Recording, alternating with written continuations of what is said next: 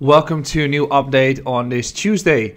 Bitcoin is correcting, it's dropping down, and that is not an unlikely outcome, as in almost every meeting going into FOMC we see fear, and especially in crypto it is a multiplier because crypto people are retarded, and that's why they are trading out of emotions instead of rationality. And that's why you can always see going towards an event, and in this case FOMC, that we are seeing some fear in which the price action has been dropping down on Bitcoin. We're going to discuss that today. We're also going to discuss some FUD regarding MicroStrategy, and we're going to discuss what's happening in the banking system in the US with First Republic Bank. But before we continue, make sure to hit the like button, subscribe beneath as well. Also make sure tomorrow at 19:30 Central European time, I'll be going live again during the Fed meeting. Of course we will go live. We always do. I'll be giving my view on the markets overall as well. And we are going to listen to what Granddad Powell is going to say towards us. Then there's another thing. Yesterday I've started shooting my beginner's course. It is called the Crypto Course 101, in which you can get an all-round overview of everything in the markets, including TA and portfolio startup. It is a course of around 6 hours, and you are able to win or any other features. You can actually get it by a discount and such. Make sure to whitelist beneath, as we are planning to launch it on the 15th of June. Then there's also something else. Next week I'll be speaking again. This time I'll be going towards Turkey, and I'll be speaking in Istanbul for 15 minutes. If you're going to be there in Istanbul next week and you're going to the event, make sure to send me an email or send me a DM on Twitter. I'll be happy to meet with you. Now, when we're talking about the markets, I think macro is telling us enough. Right now we are seeing lots of stuff taking place. Another bank has collapsed, which was just a ticking time bomb. We have been seeing Yellen speaking some stuff. We are still having the debt ceiling on the US, and we've got a case where we've also have MicroStrategy FUD, which is kind of unwarranted. But before we're going to discuss the news, I first would like to show you a video which I saw yesterday, where we can see Biden be speaking towards the public and telling us that we should be safe. Here we go with the update from Biden. He's speaking, it's always fun, and he is going to tell us whether we're going to be safe or not. Before we start, I'm pleased to say that the regulators have taken action to facilitate the sale of First Republic Bank and ensure that all depositors are protected and the taxpayers are not on the hook. That's bullshit. These actions are going to make sure that the banking system is safe and sound, and that includes protecting small businesses across the country who need to make payroll for workers and their small businesses. And so let me be very clear. While depositors are being protected, shareholders are losing their investments. And critically, taxpayers are not the ones that are on the hook, as I said earlier. Now, going forward, I've called on Congress to give regulators the tools to hold bank executives accountable, and I've called on regulators to strengthen regulations and supervision of large and regional banks. And folks, we have to make sure that we're not back in this position again. And I think we're well on our way to be able to make that assurance. All right, so he's telling us a lot. First of all, he's saying that the taxpayers are not paying. I think the taxpayers are actually paying. Well, we'll be discussing that in a little bit. It's also funny that he's speaking in a microphone while there's a microphone standing in front of him. But the point here is First Republic Bank has fallen. So what has actually been happening? That's what I'll be discussing next. So Biden has been speaking and saying we should not be getting into this position anymore. He's also been saying shareholders are the ones who are paying, and the taxpayers are not the ones paying for it. In reality, shareholders are actually making a gain, because if you were holding JP Morgan, you are actually getting paid more. The ones that were holding First Republic Bank got diminished, of course, but the taxpayers are actually going to pay for the debt that we have, or that it had in the bank itself. So First Republic Bank was falling down. It has fallen since March.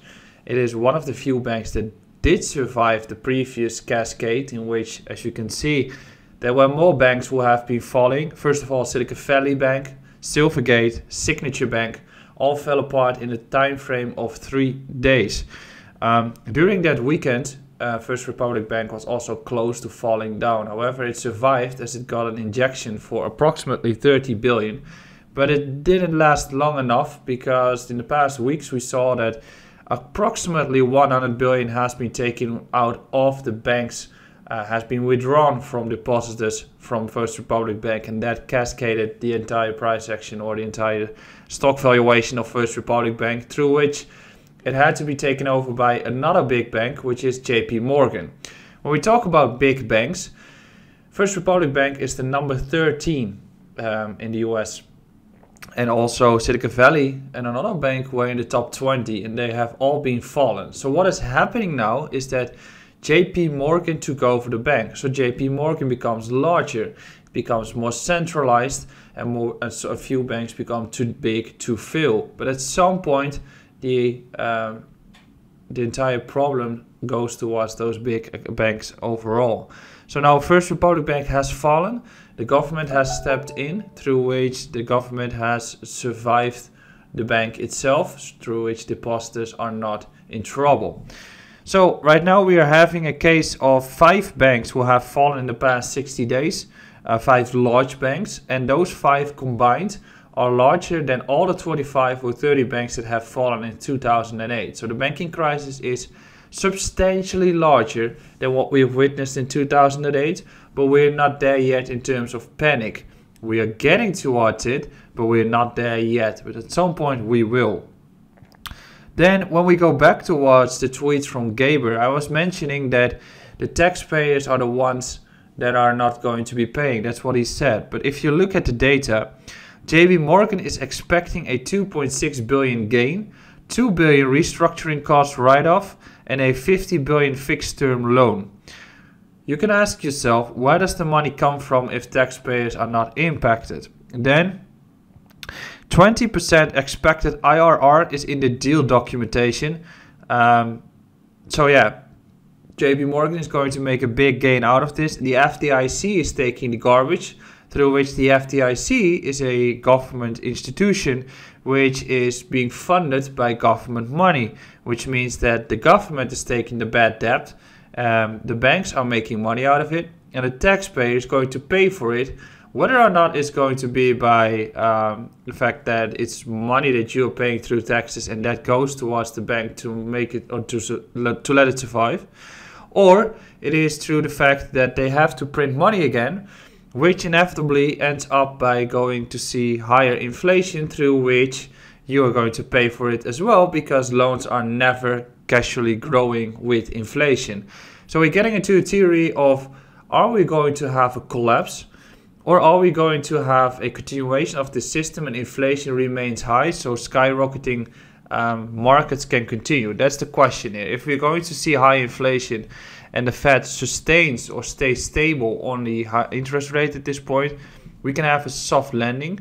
But if you look at the amount of debt that we have in the markets, and real estate is still relatively calm, but it takes approximately 6 months and then it starts to fall too. You can probably get a theory that we're about to collapse with the entire economic system, especially if 6 banks or 5 banks have fallen already. So this is what is taking place right now. And if you think about the government and whether they are not ethical, you can look at what has been taking place with a congresswoman. Her name is Lois Frankel. She sold First Republic Bank in March before the stock started to fall by 80%. After she sold First Republic Bank, she bought JP Morgan Chase, which just bought First Republic Bank. She clearly had inside info, and it's funny because at the actual top of the markets, it was clearly stated that Congress people or government people cannot be trading stocks anymore, but clearly they still do. So if you think about the markets and whether they are honest and they move transparently. It's not the case. There's always inside info. So enough about that one. When we talk about more FUD and more stock markets, we talk about MicroStrategy. And I think if you play a bingo of banks that have been falling, you can also play a bingo of crypto people that have been falling. And one of them is, of course, MicroStrategy that still has to go. In that case, MicroStrategy earnings came out. The earnings are, there is an operating loss even backing out impairment charges. Coin is fronting cash for Bitcoin buys. 2.2 billion in long-term debt obligations creeping up. Plan to dump shares and Bitcoin to cover it. It's not true. They are bleeding cash and dumping shares. That can be true because when we look at the data, there is a 2.2 billion in addition to 2.4 million in coupon interest due each semi-annual period for the 2025 convertible notes. Then they say, we do not expect cash and cash equivalents generated by our enterprise analytics software business to be sufficient to satisfy these obligations. So the higher interest rates are killing the markets for and killing the company of MicroStrategy. At some point, a common stock, Class A common stock, borrowings collateralized by Bitcoin or the sale of our Bitcoin, and that's marked by this tweet. They could be selling their Bitcoin, but if you go further down the line, there's a tweet or there's a message stating a few paragraphs down. As of March 31st, 2023, we held approximately 140k Bitcoins, of which approximately 125k are unencumbered. We do not believe we will need to sell or engage in other transactions with respect to any of our Bitcoins within the next 12 months to meet our working capital requirements. So they might be selling their Bitcoin, and I think if the valuation of Bitcoin goes down or stay this low, then they are most likely needing to sell Bitcoin to stay liquid. But overall, they also say that they don't need to in the next 12 months. So there's FUD right now on the markets. Stop it. It's not it's so unnecessary. On the other hand, you can buy cheaper, of course, but it's just people should stop doing this, to be quite honest with you. So then tomorrow, the big day. Probably I've been saying this for a few times already, but tomorrow is going to be maybe the most important FOMC meeting of the entire year. Tomorrow, the federal funds rate has been going up by 9 months already. They have been accelerating it. They went from 75 bips in the meeting to 50, and now they are at 25. The projections, as you can see on the screen, are that we're going to get 25 bips as a rate hike, right? So tomorrow, 94% chance that we're going to get 25 bips. That's also what we see in the markets. Nasdaq is consolidating still relatively strong. But if we're looking at the yields, it is showing us a rally, which means that the markets are quite conservative and expecting the 25 bips to happen. So that is priced in. Most likely another 25 bips rate hike in June is also priced in. What are we looking at? And especially if you can see on the bottom of the screen, you can see the probability by percentage. It went from 50-50 to 94.5 in just a month. So the markets are risk off at this point. DXY is going up a little bit too. The 25 pips isn't the important part. Of course, if we get no rate hike, it's going to be per period of fun. If we're going to get 25 pips, you can assume that we're going to get a correction. If we're going to get 25 pips and Powell is starting to become dovish in his structure of future forecast, that is going to be dovish too. As I mentioned in previous updates, I said that if he stops and if we pause, it means that we've reached the ceiling of the interest rates. During the period that he's not pivoting, it is time to start rallying up with the markets. In order to have altcoins moving, Bitcoin needs to break 30k, Ether needs to bounce against Bitcoin, and altcoins can then start firing off. But you need to get confidence, and confidence can be brought by the Fed. But it's fake confidence because the economic system is so broken at this point.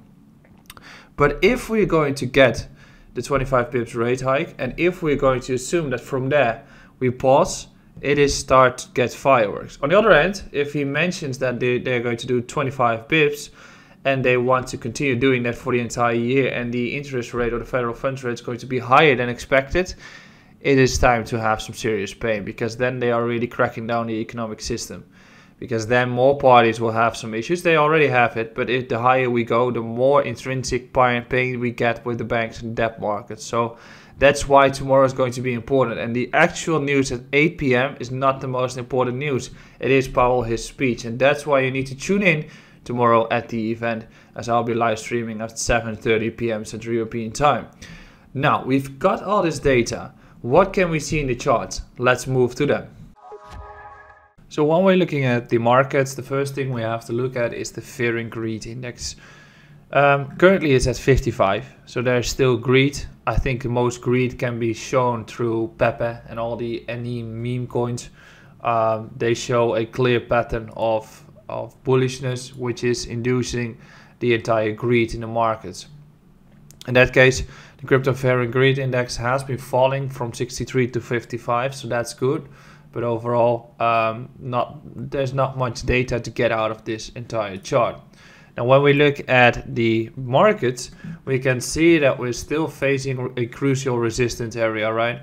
So we're consolidating here. We are consolidating above the EMAs and the MA. So if we still have a correction slightly taking place to 26K, it would be above the 200 MA and EMA. We had the cross here too.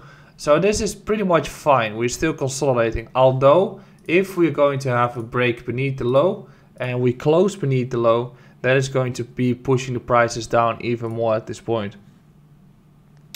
This means that we are still in the middle of the upwards trend. I've been discussing this. We have been making lower highs, lower lows here, and now we are making higher highs and higher lows. So even though if we create a higher low at 25K, it's still uptrending. So we can still continue, and in order to have that continuation, you want the FOMC and the Fed to start pausing their hikes. If they start pausing their hikes, that's going to result into more continuation on the markets. So that's what we're seeing on the higher time frames here. However, if we're looking at the lower time frames, we can clearly see that we are in between thoughts, right? So before I start discussing this, let's first look at the Nasdaq. Nasdaq has bounced from a level of support, currently still trending up. It's tricky because we have just barely been breaking above the recent high. We clearly need to continue staying above this level, which we will be seeing in the coming few days. If we start falling beneath 13,180, I think we can start cascading towards the lows here. And if the FOMC or if Fed is going to be hawkish, I think we will be having that as a result. Trend remains to be upwards, but if that's going to be the case, trend becomes bearish and you can expect a further correction taking place. So it's on the edge of a pretty important indicator of the trend. Right now we've seen this uptrend, which was suiting Bitcoin, and I think we can still continue running throughout the area of 14,800, but if we cannot sustain or stay above 13,180, I think we're going to have a pretty swift correction taking place. The dollar, right now we are running up. As I mentioned, we've got fear in the markets, and as a result the DXY starts to rally upwards. There's no clear view yet where we are going to top out. I would assume that it's just a bear market relief rally, and I think that tomorrow is going to give us a clear view that it's going to reverse if Powell is going to be dovish. In between levels, I think 1.3 is going to be a level where you could be finding ourselves into resistance, sweeping the low, and I still believe that we're going to get towards 88 points on this one. More importantly, if you're looking at the 2-year yields, the 2-year yields have been making this rally up, right? So the 2-year yields have got a weekly bearish divergence and now a bear market relief rally, I would say. This means that close enough, we're going to continue falling down here, which we have been seeing in 2018 too, in which we had this run. Here we've got the run to bearish market relief rally taking place in between. Here we've had a swift correction bounce, a bounce here too, and continuation of the downwards trend in the coming period is very likely. And as long as we have that, including a weak dollar, it's going to suit Bitcoin. So you might be understanding that at this point we're going to get a pretty swift correction on the markets. Of course we can, but I think that you still want to be on the long side when it comes to Bitcoin rather than being on the short side. This is looking eager to start falling south. On the other hand, the DXY is also still trending down, but bouncing from support. So we clearly have to see what the Powell is going to do tomorrow. Going back or circling back towards Bitcoin. First, gold staying here. Same view as with the Nasdaq. If we cannot sustain above the recent high at 1950, it's gonna have a pretty heavy correction taking place. Circling back towards Bitcoin. Bitcoin is currently on the daily time frame in between thoughts, right? So we've got the resistance zone here at 30k. We've got it there. We have not been breaking through it yet. We have been getting a pretty nice rally towards it, but then we started to correct. We also have a case of this range support at 26.6, which can still sustain as one. And then even though we've been marking it as a level that we couldn't be hitting, 25k is also an important indicator. Now, what is most likely going to take place? Most likely in the coming 24 to 36 hours, we're going to get a lot of volatility.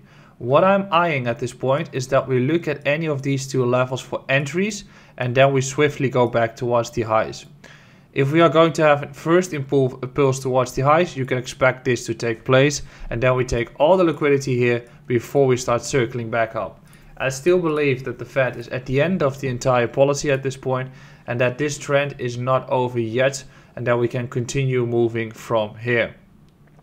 In that regard, the levels are quite clear there to watch, and I can understand that it's quite difficult to anticipate what the markets are going to do. The trend is most likely going to turn south, and then you've got the tremendous opportunities to buy back on lower regions. 25k, 26k are the levels, potentially even 22 if we get a deeper correction taking place. But if we look at the higher time frames are currently indicating that we are still trending up and that you want to buy the dip to continue from there. If you are into altcoins, altcoins are going to do well if Bitcoin breaks 30k. Until then, the dominance of altcoins will just continue moving up. But if we are looking at the chart here, we can argument that we're going to get into a stage where we're going to get a bearish divergence taking place. So that's the update for today. Make sure to be there tomorrow. I'll be discussing everything surrounding the Powell's event and Fed and FOMC, 7:30 p.m. Central European Time, and subscribe to this YouTube. Ciao.